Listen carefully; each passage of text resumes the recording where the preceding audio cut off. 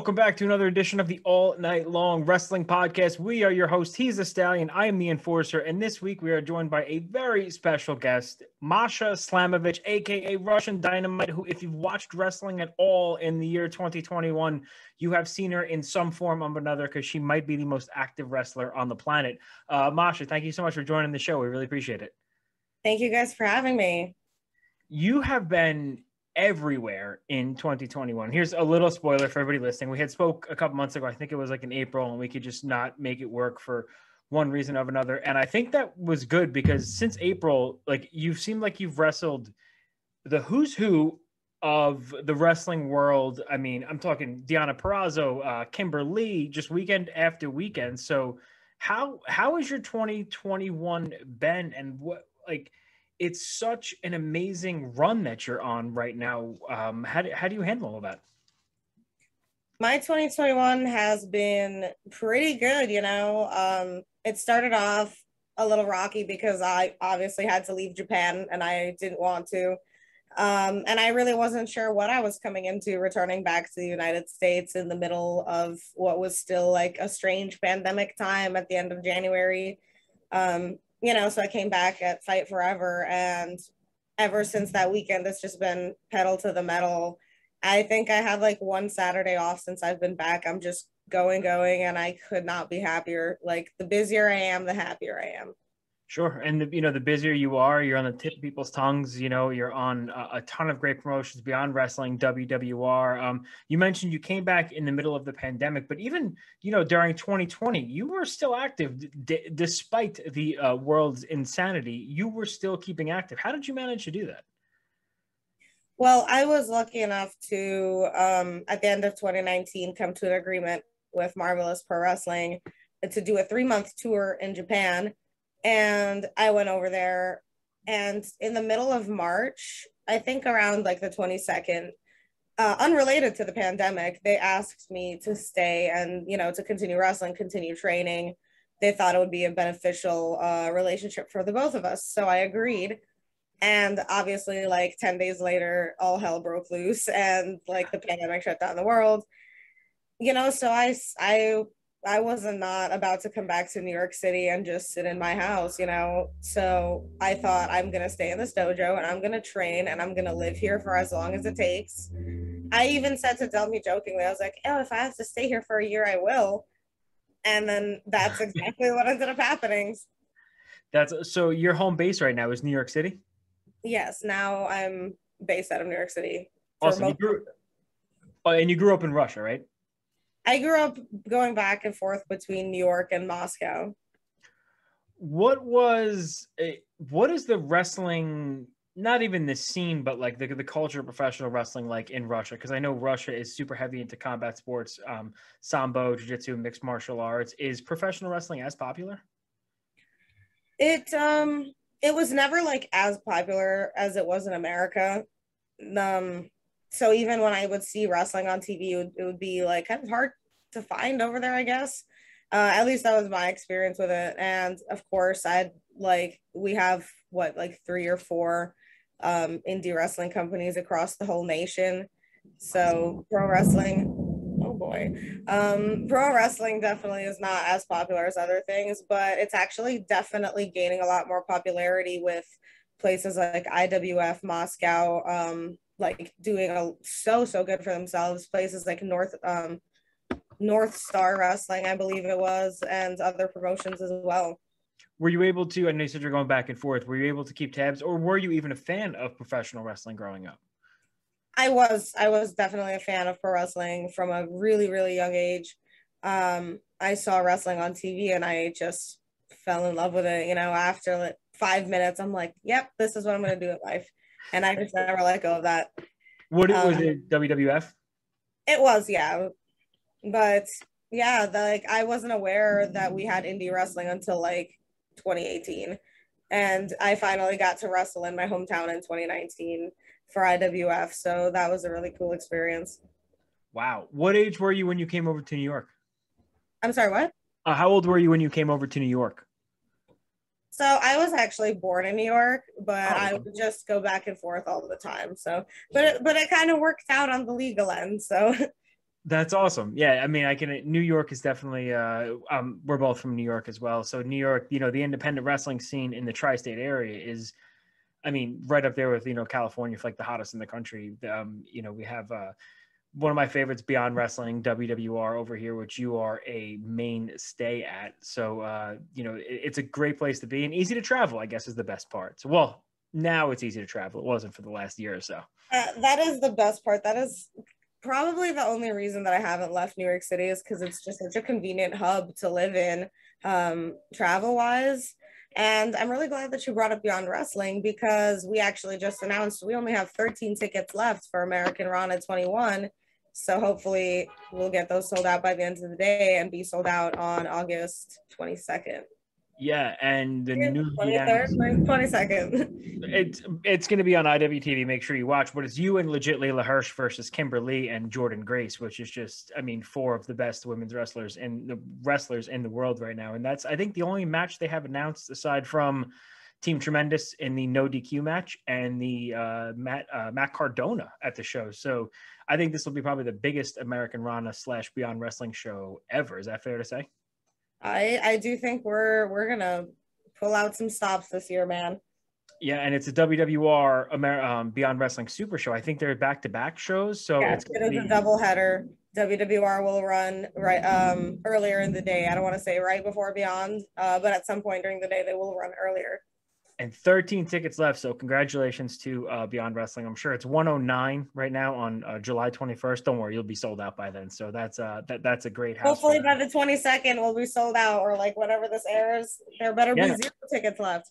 Listen, 13 tickets left. Somebody better move on it. It's going to be a great show, and Beyond's so good at, they have a lot of surprises. They have such great homegrown talent, and they bring in such good talent. So, if you're there go for the weekend, go to both shows, support WWR, because Women's Wrestling Revolution, before the Women's Revolution and the Divas Revolution, all that stuff, WWR has been putting on shows forever, very similar to Shine and a Shimmer, a promotion where, women have a chance to solidify themselves, and it's a consistent product. And again, they have that homegrown talent and they bring in the veterans. WWR is really a great show. I can definitely second that. It's a great time working there, and y'all should all be watching it. Yeah, and the environment's so cool. Listen, everybody's up on I don't know if they're going to be up on the ring now. I don't know what the rules are going to be with the COVID and stuff like that. Well, the COVID restrictions have like been lifting recently, all of them. So Massachusetts, as far as I know, is fully open. And we've had the last couple of shows, people running up all the way up to the ring. So that's awesome. And we hope it stays that way. If there's going to be a Lambda, Delta, some kind of bullshit variant with COVID, whatever is going to happen in the future, but let's stay positive. So I know you said you were a fan of wrestling growing up. When did you decide, or when did you, should I say, start training? Did you start training in New York, or did you start training in Russia? I started training in New York. I was trained originally by Johnny Rods in Brooklyn. And yeah, that's where I spent the first 2 years of my career, just training. Johnny Rod's famous trainer to Taz, I think Will Ferrara, some of the toughest, Johnny Rod's will go down as one of the most, is it safe to say old school trainers that there is? Definitely very old school. That's awesome. How long after you said your first 2 years, how long into that training did you have your first match? So as I started training at 16, I wasn't able to wrestle in the state of New York until I was 18. So by the time that I was about to turn 18 and graduate high school simultaneously, Johnny Rods was at the time working with people from Japan, and they scouted me, and pretty much I had like an exhibition match, and then I got sent off to Japan. So I turned 18, and then 2 weeks later I had my debut with Reina Pro Wrestling.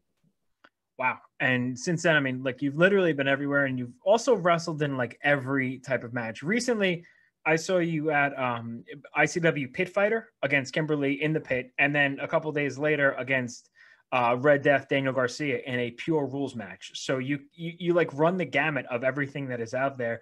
What, if you had your choice, what would you prefer, the death match style or in the pit against like the pure rules? Well, I know you have a lot of combat sports training as well. So what comes easiest to you, and what do you enjoy the most?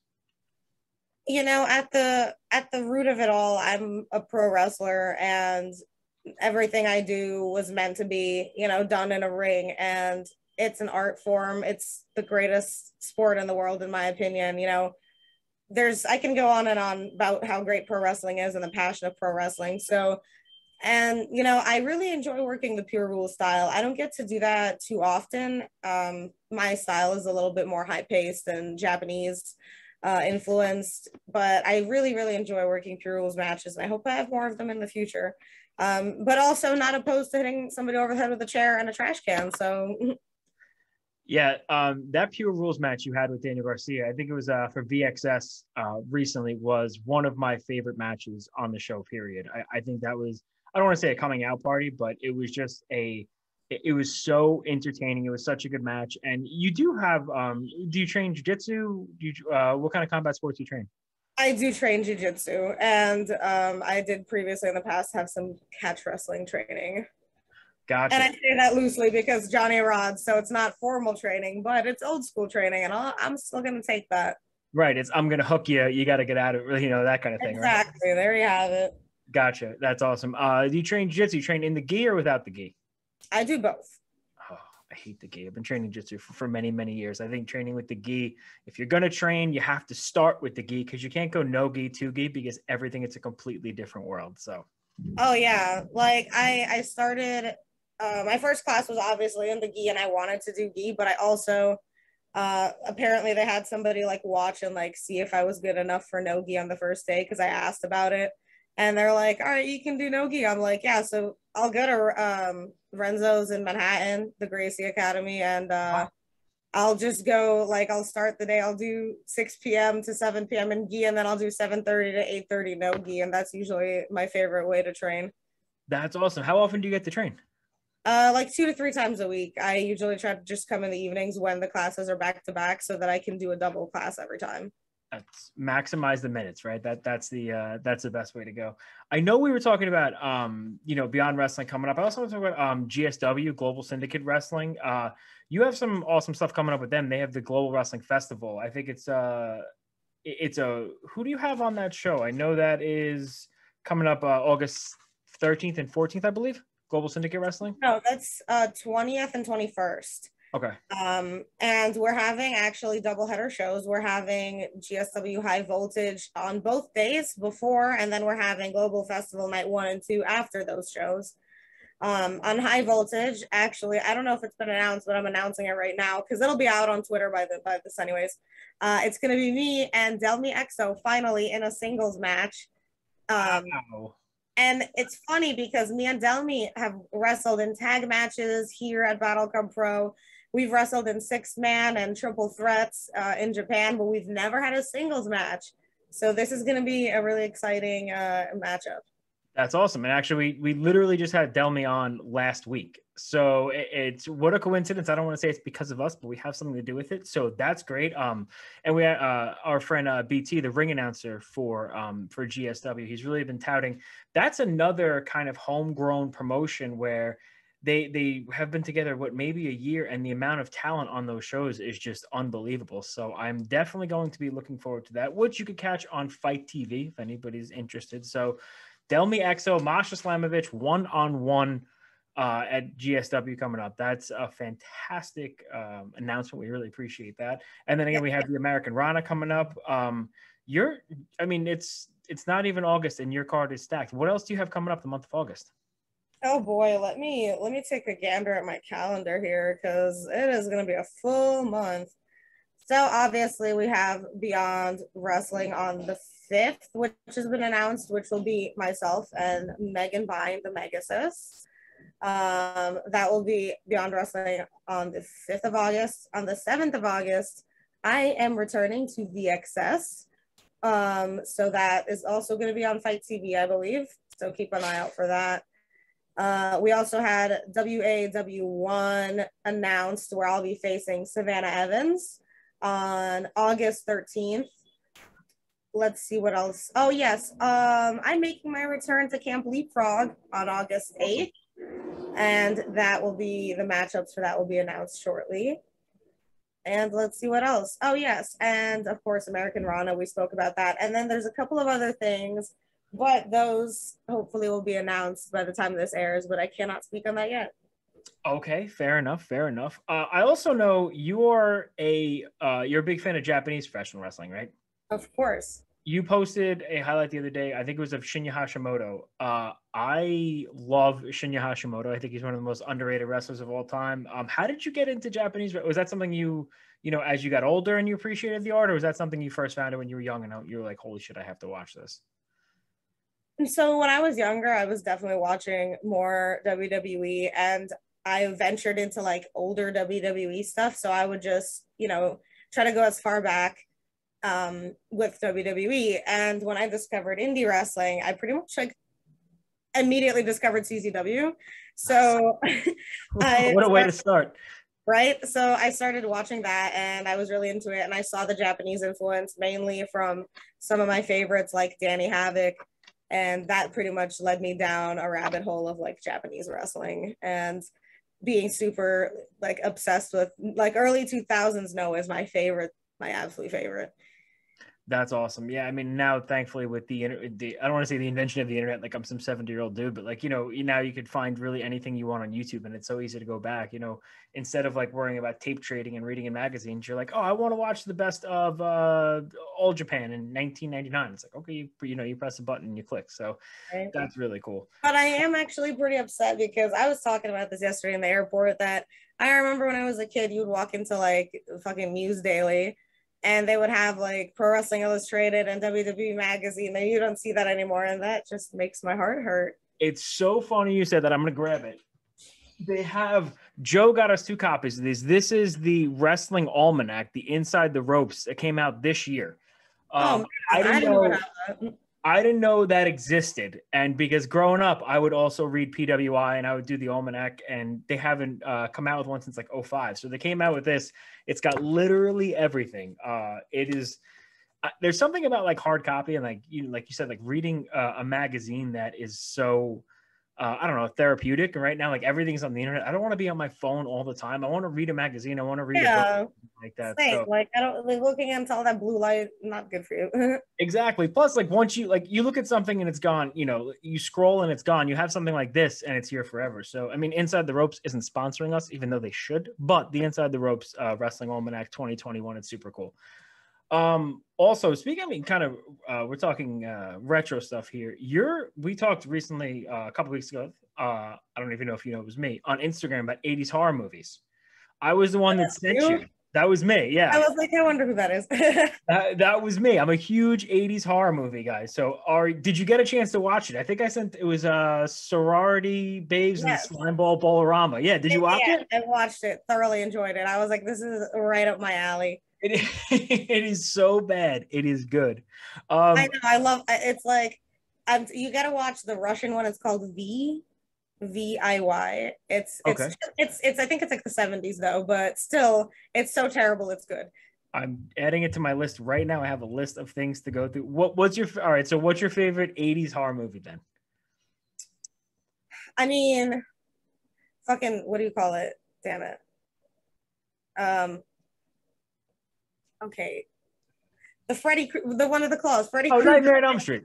Yes. Okay. I was like, when you say to name a song and you forget every song I've ever listened to, I forgot every movie I ever watched just now. It's okay. When you think you never have it when you need it, right? No, Nightmare on Elm Street is good. So are you like a Friday the 13th person, a Nightmare on Elm Street person, or a Halloween person, or all three? Both, all three. I'm like, why are you making me choose? It's a crime, all of them. It is all right. So out of the three, which one's your favorite then? This is what kind of defines a person to me.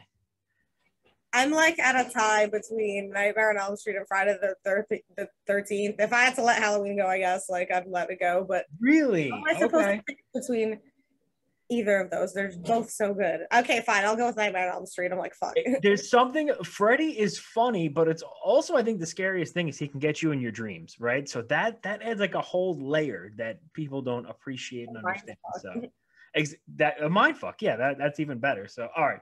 So you are a Freddy person. That's good to know. We know what's coming up for you. Also, I want to put over your pro wrestling tees. It's prowrestlingtees.com/Masha Slamovich. You have some really awesome merchandise on there, and Pro Wrestling Tees is super cool. And I think there's probably going to be a promo coming up soon. I have a feeling I heard some. I'm actually So glad you said that, because by the time this airs, there will be a new design out on Pro Wrestling Tees. And for the first time, I will have physical shirts available for sale at shows with me, and you'll be able to order from me directly. That's awesome. So look out for that new design, because y'all are going to love this one. If you're going to be at American Rana, what you're saying is you're going to have physical shirts there to sell. Hopefully they'll be there by then. Like, I'm working on it immediately as soon as this hangs up. I was working on it before, and I'm going to continue working on it. Awesome. Well, like I said, everybody check out prowrestlingtees.com/Masha Slamovich. You have some really cool designs up there, some totally different stuff. So we're looking forward to that. And where can everybody follow you on social media? Y'all can find me on Twitter and Instagram at Masha Slamovich. And you guys can join me for all the fun and exclusive stuff on patreon.com at Masha Slamovich. I just dropped a new photo shoot, and I have another photo shoot coming up this week. And listen, summertime is the best time, so join my Patreon. And in August, we're having free merchandise sent out to everybody. So come join us for all the freebies. Fun.